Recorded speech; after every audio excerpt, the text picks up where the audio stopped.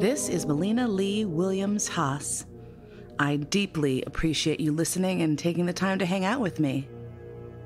I will be addressing issues of life, the universe, and everything that are often bogged down and mired in shame and grief, and talk about how they can be repackaged to be useful and gorgeous and fucking awesome for you. So, sit back and relax, or, you know what? Sit up and freak out.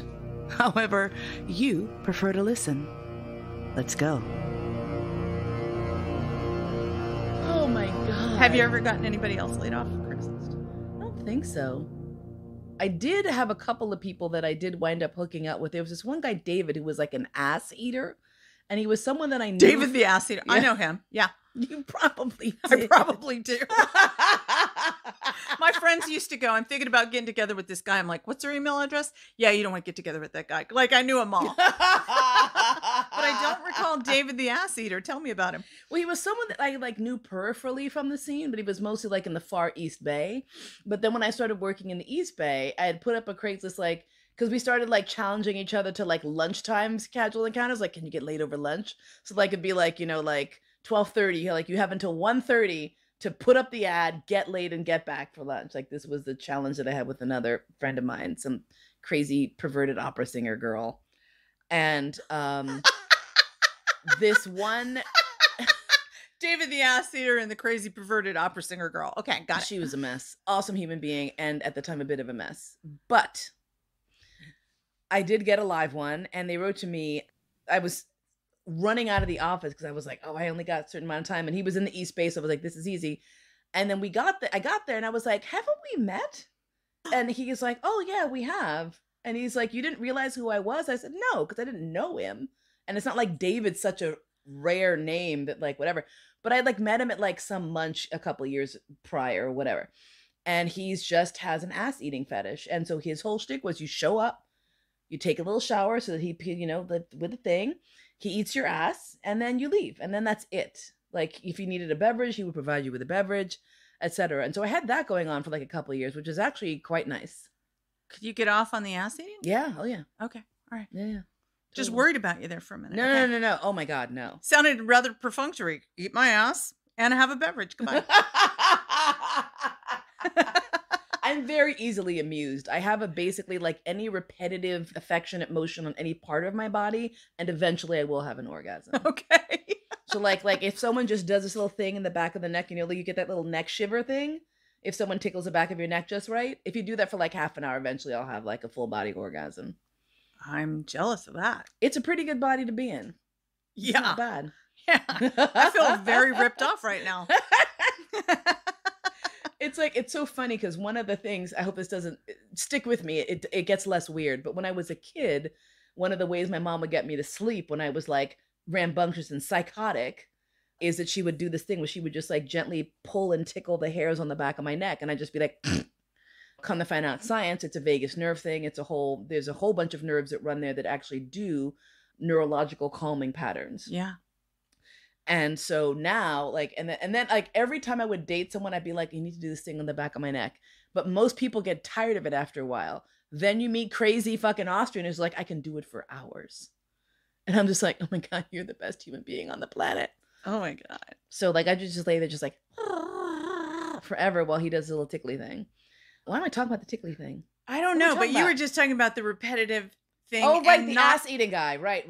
So yes, it's not a problem at all for me to have analingus be a orgasm response track.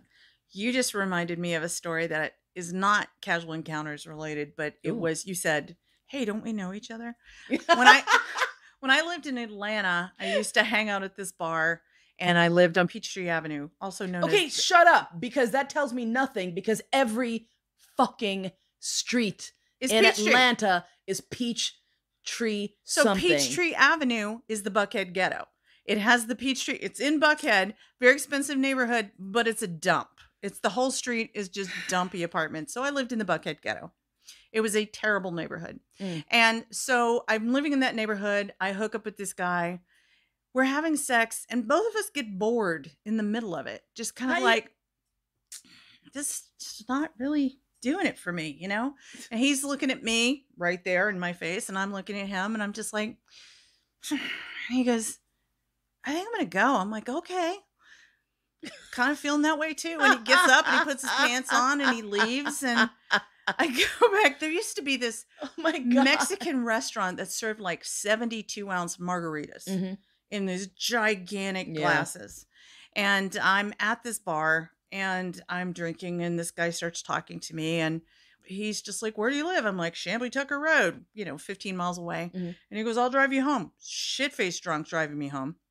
And we get back to the house, and we start having sex, and just halfway through, I'm just looking at him, and he's looking at me. He goes, did you used to live in Buckhead? Oh my God. I'm like, yeah. He goes, how much time had elapsed? Like a half an hour, something like that. What? Yeah, we just didn't recognize each other at all. What? Yeah, we're just had just fucked. Yeah.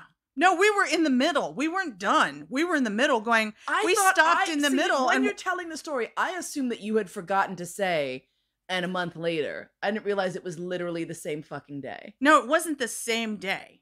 But it was, I'd moved out of the neighborhood. So there was time in between. There was time in between. How long had it, so let me ask you a question again. How long had elapsed since the incident? Like a year. Okay, fine, thank you. Like a year. Okay, fine. Great. But I totally took him home, got halfway through half an hour of sex with him, and then we recognized each other from our sex styles. And he just went, did you still live in Buckhead? I'm like, yeah. Have we done this before? And he's like, yeah. And it's still bad. So he puts his pants on. And we never did it a third time. So that's good. We learned our lesson. Oh my God. Yeah. I was now, and I was just like, can I match the story? And then I was like, oh my God. So this is. Oh, are you one-upping me? Go for it. This is going to start off super tragic. Okay. So just stay with me. So I should stop masturbating right now. No, you can. Continue, please. Hey, here's the thing. I don't harsh anyone. Like, if you have a September 11th kink, that's fine. I mean, it's been long enough, I feel. Wow. So the morning of September 11th, actually, Julie Baum was the person who called me because she was working on East Coast hours and calls me and is like, you need to turn on the TV. And I'm like, holy shit. And at the time, like, just the Tower 2 plane had hit. So you're looking at a fire in the thing. And then as you're watching TV, the other thing happens. And it's like shock, horror, shock. And like, I just sat there all day, all the shit with my family. Like, my sister worked down there, she was like 5 blocks away. It was a very horrible day. And so of course there's only so much alcohol you can drink. And I finally was just like, I just want to fuck. So like middle of the night, I put up an ad, and I was like, any other New Yorkers here? Fucking like freaking out. I want OG New Yorkers. I want someone who's also experiencing panic and dismay in the same way I am, to just have like a life affirming fuck moment. And you wrote that in San Francisco? Yes. Okay. And I got like a dozen responses, and most of them we just started just swapping stories about how our families were doing. But then this one guy sent me a photo, and he was so unbelievably like traditionally good looking, like standard, like tall, rugged jawline, the whole thing. And usually those guys are not the ones who are like trying to fuck fat bitches, but he happened to like fat bitches. So there you have it. So he came over, and we both like fucked and cried, which is like one of the more awkward things that's ever happened, but it was also very cathartic and sounds awesome. It was actually really great. And I think we hooked up one more time, but it wasn't like super, whatever, but it was fine. We had that bonding moment, and then we had one more follow-up, so we had less sad sex. Yeah. And then however many years later, I don't know, I am in San Jose for a leather event. And I'm performing in the opening ceremony for this leather event. So I have some elaborate costume, like I had this huge cloak that was designed to look like an owl, that had been lent to me by evil mommy Tina, who was coordinating this thing. And so I'm standing in the, like outside this ballroom where the thing is happening. And I have this thing on. I've got like my corset and the whole 9 yards. And this incredibly hot man like looks at me and does a triple take and is checking me up and down. I'm like, yeah, look at this hot guy. And he walks past. And like 30 seconds later, I'm like, and I turn around, and he's standing at the end of the hall, and he stops And I Mhm. say he is just turned around and we're Mhm. looking at each other from like down this long hallway. Yeah. And I'm like, oh my God. And he's like, oh my God. And he's like, how are you? I'm like, I'm all right. How are you? And he's like, good. Have a great day. Like, and he just kept going. And I'm like, see you later. And I like walked on stage and did my thing. That is a great story. But it was what was so amazing about it is that like we recognized each other, but didn't feel the need to do anything else. It was just a sort of lovely moment of like, you were in my life for these two events that I will never forget. But it wasn't even about the sex. No, it was it about the wasn't. bonding. Yes. Yeah. Yeah. Yeah. And I was like, wow, that was actually kind of very touching moment. Yeah. Yeah, it was kind of nice.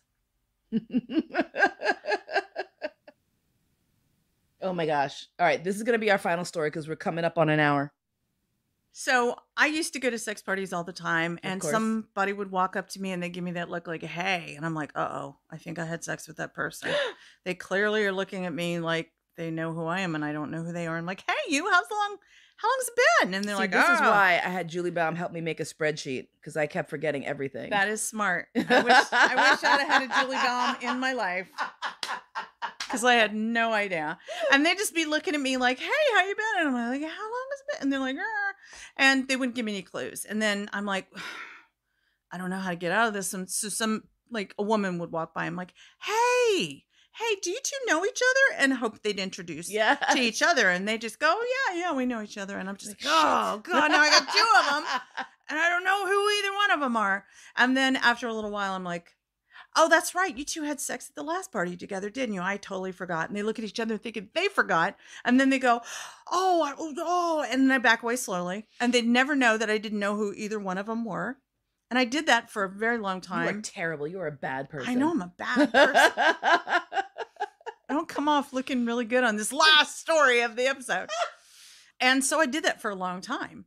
And I assumed it was that I fucked too many strangers. And I was talking to Midori one day, and Midori was like, do you do this and this and this? I'm like, yeah. She goes, yeah, it's not the drinking. It's not the fucking. You have facial blindness. I'm like, I do? And I'm like, how do you know? She goes, I have facial blindness. She describes her symptoms. And I'm like, right. It all starts to come together. It starts to make sense. But then I started thinking back to when I first started having sex. Mm-hmm. And I used to go to adult bookstores with my gay best friend that I lost my virginity to, Brian. Mm-hmm. And he was gay. And, first sex, I'd kind of fallen in love with him. And so, good on him for at least putting in the good college try. He tried twice in his life. And he said, I don't really count you as you don't count as a girl. Got that a few times in my life. But like, you're the one woman I want to have sex with. Women are just not my thing, but you are my thing. And I'm like, well, that feels really special. But I'm in that place where he's gay and I've kind of got a lot of feelings for him. Mm-hmm. And so I'd fuck with him a little bit. So we go to an adult bookstore. We're walking in, this gorgeous blonde construction worker who's all muscle is walking out at the same time. Just Brian's type. So I'm like, hey, where are you going? And he goes, I'm leaving. There's no women in there. I'm like, well, I'm not inside yet, am I? Yeah. I was like 18. All spicy. And Brian's looking at me like, she's doing this to me. Oh. So we walk inside and he's like, well, your boyfriend might not like it if I might get worked up in there and he might not like that. I'm like, we were still best friends at that point. And so the three of us shove into this tiny little adult bookstore and put quarters in, and the movie's playing, and we're trying. And where was this? This was in Roanoke, Virginia. Yeah. Oh my God. Where I grew up. The biggest town near where I grew up, in a town of 200. So the three of us are in this tiny little booth, and Brian's being squished against the wall while the two of us are groping each other. And eventually he goes, I'm going to go find a gay film and get out of this booth. So he goes down the hall and he does his own thing, and we're trying to fool around, but I'm a fat girl and it's a tiny booth. Yeah. And eventually I'm like, do you want to just go somewhere else? And he goes, yeah, I know a place. So I go knock on the doors till I find Brian. Brian, come on, we're going. So I get in this guy's car and I'm like, Brian, give him the keys. You drive my car, follow us. And we end up driving to this apple orchard nearby. Except apparently a section of it was a peach orchard I didn't know about. So we go into the peach orchard section. We park under this hill. Brian follows us. He parks next to the car.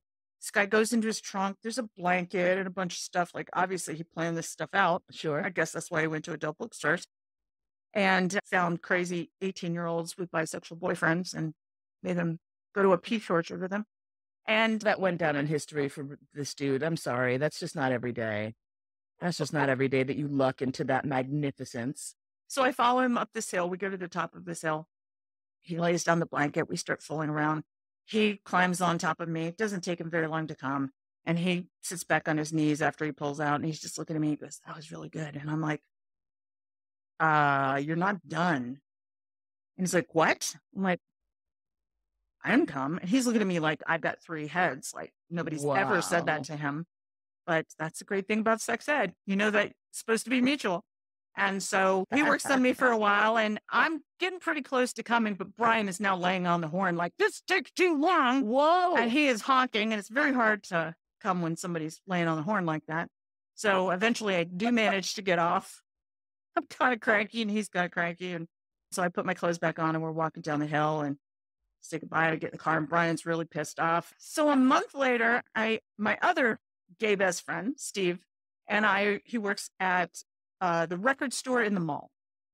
And so I'm going to record store in the mall. He was the assistant manager of the record store. He had long curly hair, wore pink latex leopard print tights and Converse high tops, and looked exactly like the assistant manager of the record store would look like in whatever 1980 whatever 80 something. And so I'm walking up to the glass doors to walk into Crossroads Mall, and there's somebody walking from the outside coming in. He sees me getting close to the door. He grabs the door really quickly. He swings out so that he can very elaborately open the door so that he's holding it from the outside. Yeah. And I go, thank you. And he goes, no, thank you, with a look on his face.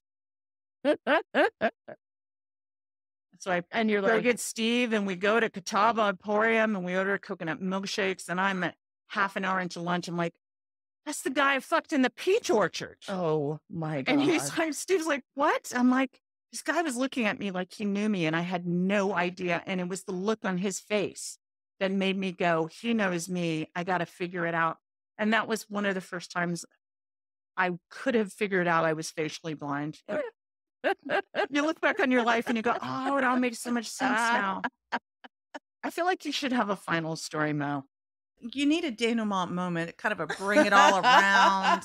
You're the queen of that. Come on. Give us those big feelings. Let us have just like a moment of reminiscing about how awesome this time. Because it was like the first point since junior high school where I felt good about like running around and having sex. You did it. You're bringing it around. Well done. And I was like, because in high school, by the time I was out there and being like, yeah, let's go have sex, it was like, you could die. Yeah. You could die. Right. Despite the fact that I was like really into sex, I was like pretty conservative, even though I was like, doing crazy shit, like fucking the fucking guitarist from this band, The Connotations, that I'd had a crush on, even though Alexis, yes, you told me not to do it, Alexis. I know. Now I'm going to have to be like, you have to listen to this episode because you get a shout out in this episode, because my friend Alexis Sturm was like, don't fuck this guy. And then like the rest of my life now I'm just like, why am I fucking all these musicians? I thought it was his fault, but it's actually my dad's a musician, and you never escape your fucking... No. It doesn't matter what you do. I was like, I'm going to marry this old white Austrian guy to get as far away from my father as I know. No.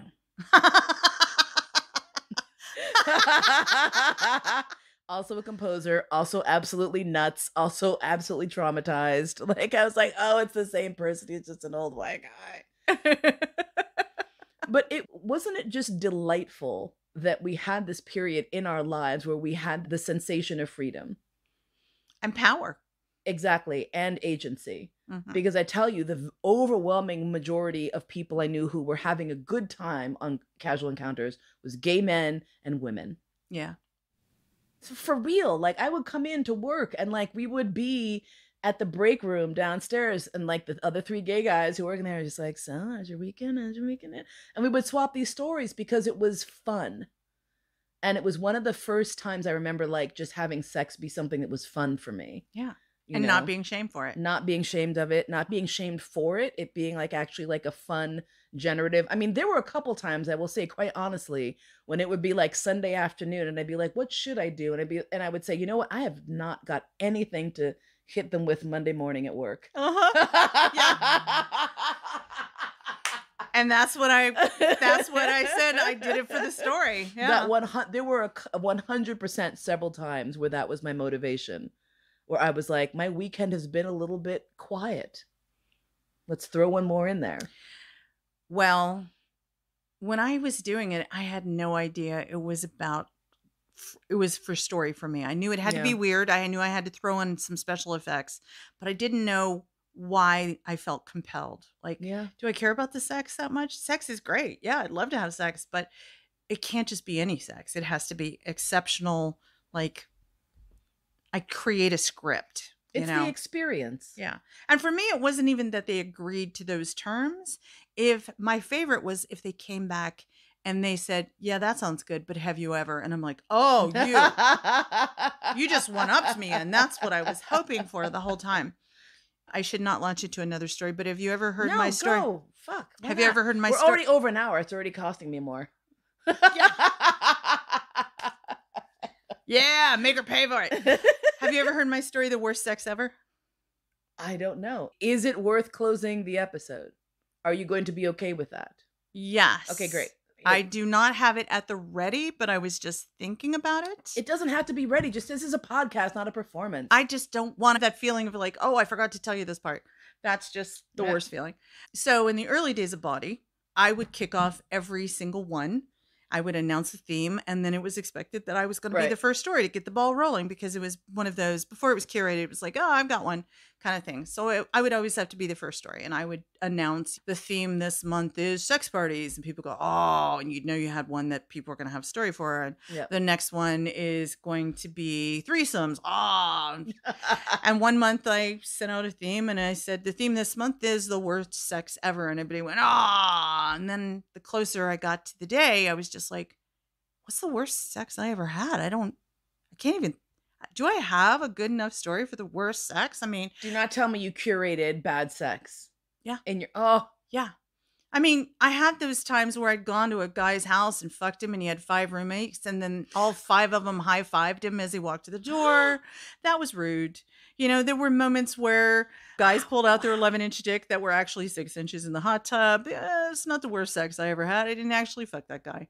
So I'm just thinking about, do I have a story that's good enough? And it's 24 hours before we're doing Body, and I don't have a story.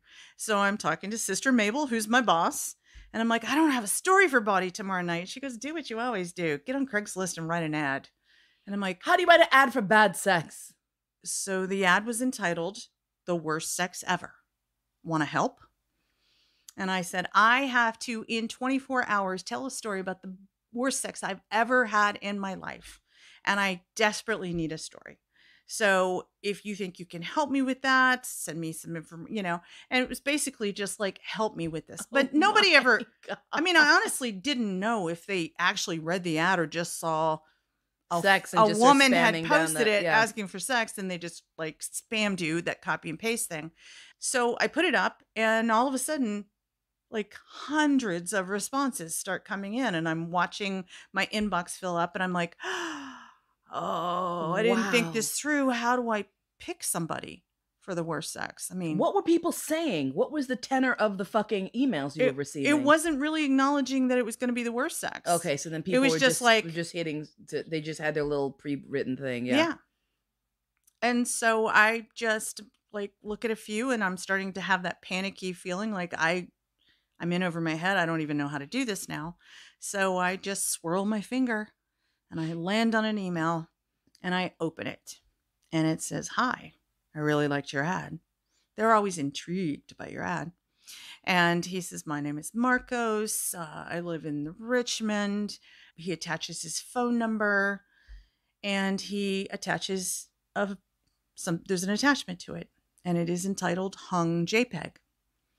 And I'm like, huh. So I click on it, and it's a picture of his dick. It's laying against his belly. It's a chub. He's very furry. He's Latin. Mm-hmm. I wouldn't have called it hung JPEG, but sure. Okay. And I'm sitting there going, is that the one I'm going to have sex with for the worst sex ever. And I'm like, wait a minute. He sent me a picture entitled Hung JPEG. That has all the makings of the worst sex I'm ever going to have. This is my dude.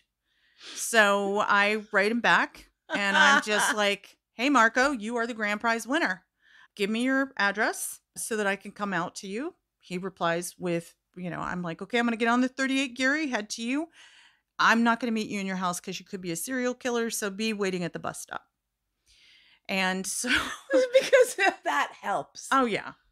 Oh my God. We were fucking married people the whole time. We didn't put it together. We were young and dumb, just looking for stories. And so I get off the bus stop at 15th Avenue in Geary, and he's standing there at the bus stop. And he looks kind of like a cross between, Al Pacino and Marmaduke. He's kind of chubby. He's got a just... Al Pacino and Marmaduke, the dog? Yeah. Okay. Yeah. Okay. Yeah, the dog. The dog. Do you know a other person named Marmaduke? So...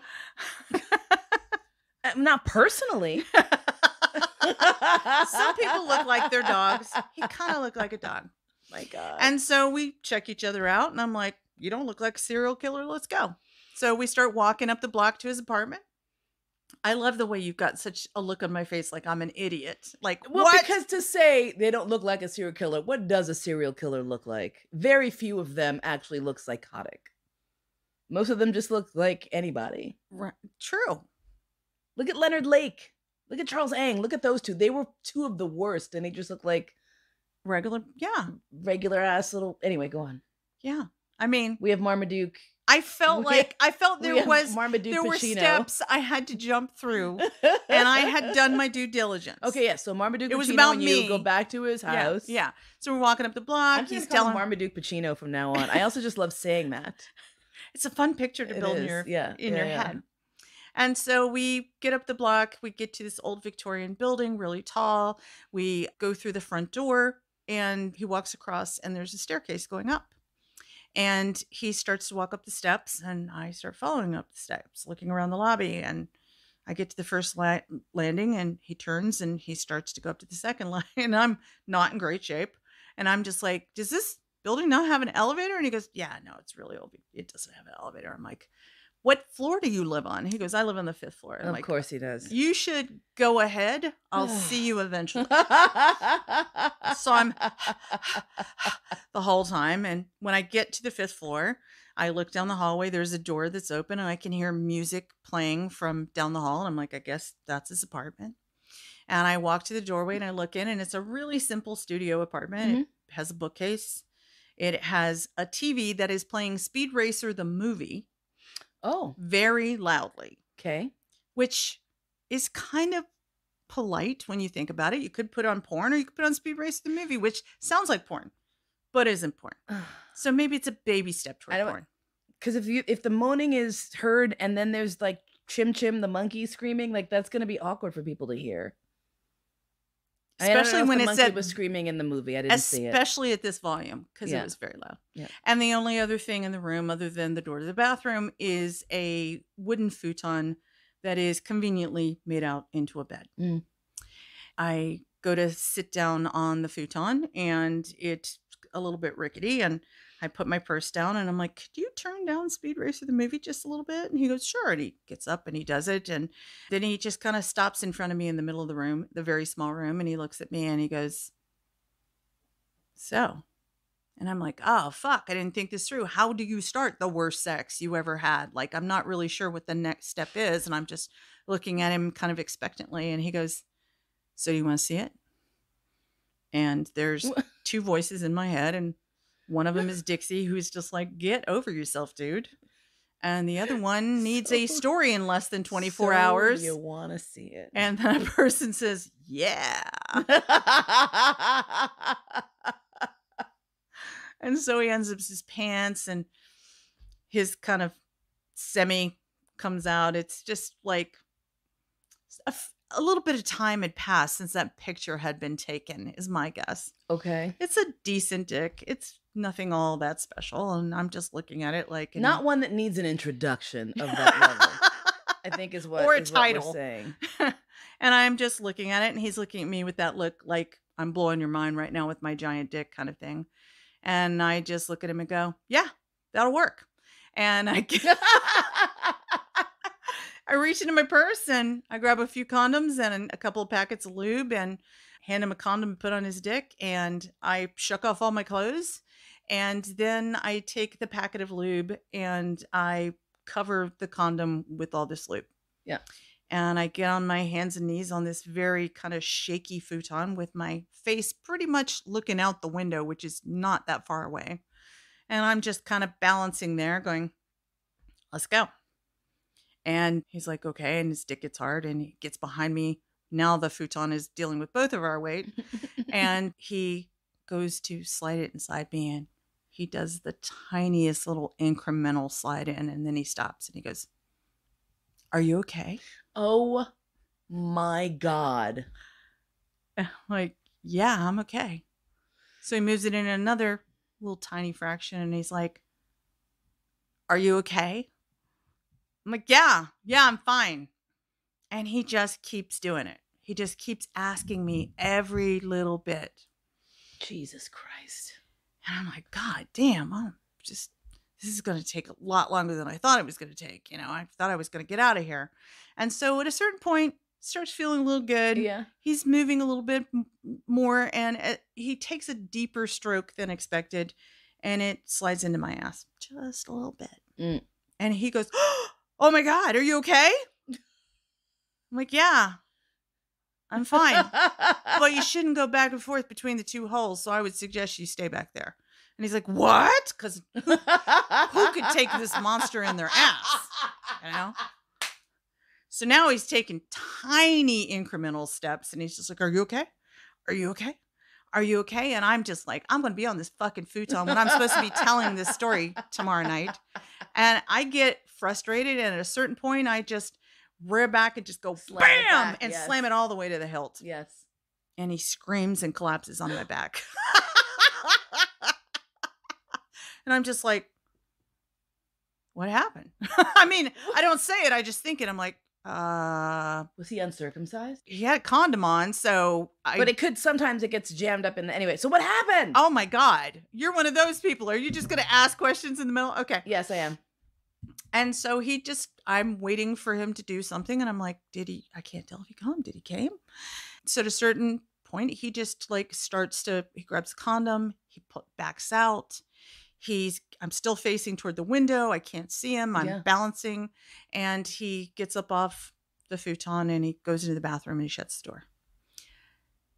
And I just put my wet fucking lube soaked pussy down on the futon and sit down naked. And it's just like, am I supposed to leave now? I don't know if we're done. I mean, was that it? Was that the worst sex? Speed Racer's still playing on the TV. And after a minute, I hear the shower go on. And he's in there for a while. And then I hear the water turn off. And I'm just like, I don't know if I should get up or not. And eventually he opens the door to the bathroom and he stands there. And he's leaning in the doorway, dressed in a bathrobe. And I'm like, so are we done? Like, I can't tell. And he says, so here's the thing. When you did that thing where you reared back on me really hard, I wasn't expecting it, and I pulled a hamstring. Oh, no. And I'm in excruciating pain right now. And I say, well, I guess you're not going to walk me down those 5 flights of stairs then, are you? And I get up and I put my clothes on and and I walk out, give him the little porn star handshake. And as I leave, it occurs to me, I didn't specify who the worst sex was going to be for, did I?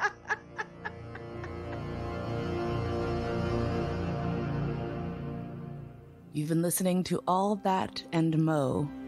Thanks so much for spending your precious, precious time with me today. My podcast is produced by Cody Crabb. Theme music by Georg Friedrich Haas, as performed by Marcus Weiss. And I look forward to spending time with you again really soon.